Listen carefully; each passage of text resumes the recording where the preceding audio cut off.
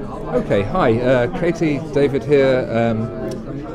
Can you tell me a little bit about yourself and why you decided to come on the Construction Law Conference at Downing College this year? Not a problem. I'm a pupil barrister at Keating Chambers in London, and we specialise in construction and technology infrastructure.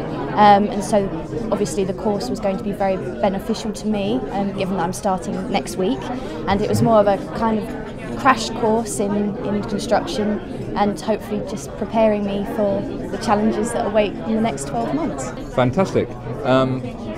Keating is a barrister's chamber. I think it's the largest construction chambers in the UK, is that right? Yeah. Possibly in the world? Possibly in the world, yeah. We write Keating on contracts and things, so yes, we're very involved in that. Very good.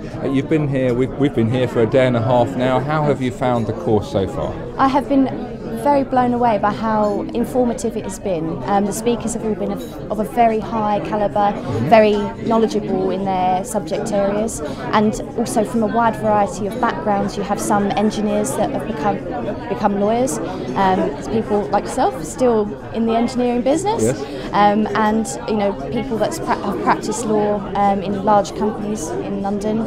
And still do so on a day-to-day basis, so it's covered a wide variety of subject matter. Fantastic. Obviously there's a social aspect in the evenings to the course as well. We had a nice quiz night tonight, and we're looking forward to punting. Would you recommend this course and the environment to other people? I certainly would recommend this course to other people.